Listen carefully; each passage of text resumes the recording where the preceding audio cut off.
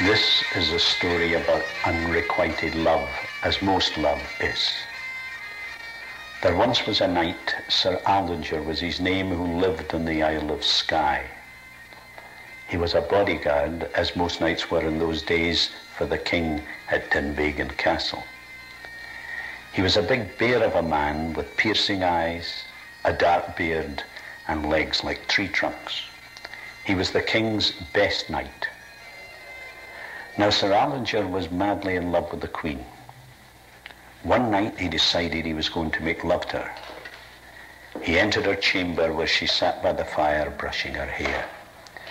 He did everything he could to impress her. He sang to her and told her stories of his youth. When she rejected his advances, he decided he had better leave Dunvegan Castle and find work elsewhere. Just outside the castle gate, he ran into a leper in the woods. The next morning, Sir Aldinger took the leper upstairs and, noticing the queen was not in her chamber, had him lie in her bed. Then he told the king that the queen was being unfaithful. When the king went to the queen's room and saw the leper, he was shocked and terrified and decided to divorce the queen immediately. Now, the punishment for adultery in the land at this time was death at the stake. So the king had a fire built, and everyone, including Sir Aldinger, came to watch. Just as the queen was being tied to the stake, a cloud of dust appeared on the horizon. The cloud of dust was caused by a small boy on a white horse whose sword was trailing on the ground. He came up to Sir Aldinger and said, "Sir, you have wronged your king and queen. I challenge you to a duel."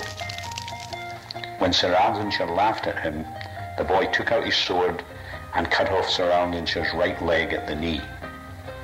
Sir Aldinger went bump on the ground. The boy cut off his other leg at the knee. Bump went Sir Aldinger again.